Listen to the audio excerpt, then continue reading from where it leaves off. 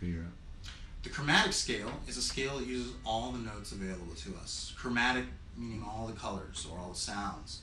Here I wrote out small sections of the chromatic scale so you can understand their naming conventions.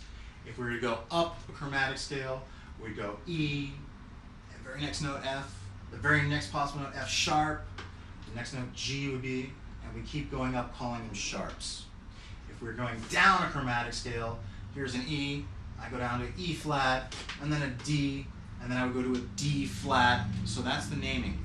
And the way it's played on the guitar is there's three ways that I think of.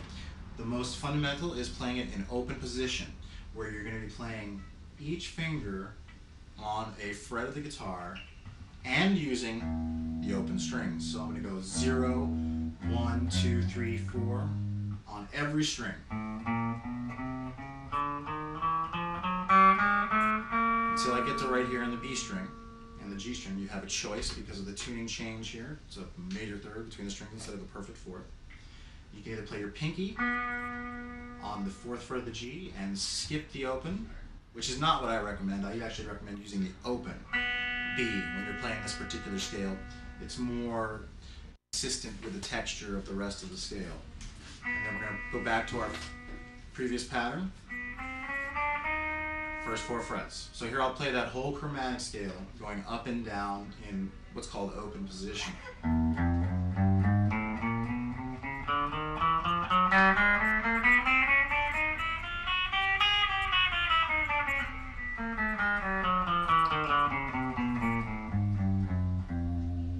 Now another way that you'll want to learn if you want to advance your technique is a movable version of it. And the way that you can do that without having to have any difficulty with open strings is start on the fifth fret of the low E, and then do that same idea that we just did.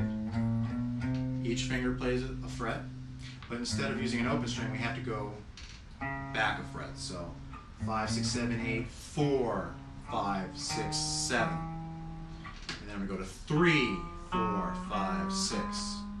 And then 2, 3, 4, 5. Because of the tuning change, I'm not going to move anywhere.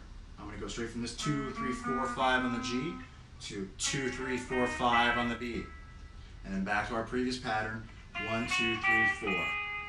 So here's that whole chromatic scale in a movable fashion.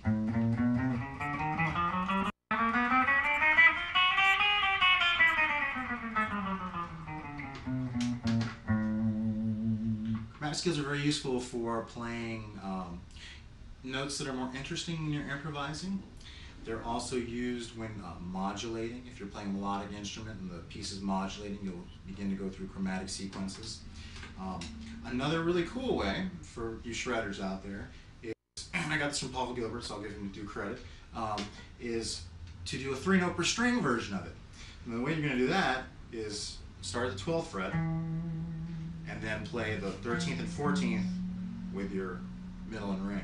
Then you're going to go back 2 frets, do the same pattern, back 2 frets, back 2 frets, and then back only 1, doing that tuning change, and then back 2. So the reason why Paul chose to do this was because he could do all of his cool picking patterns with 3-note per string scales inside that. The best way to do it is to do the open first. Get that down, gold.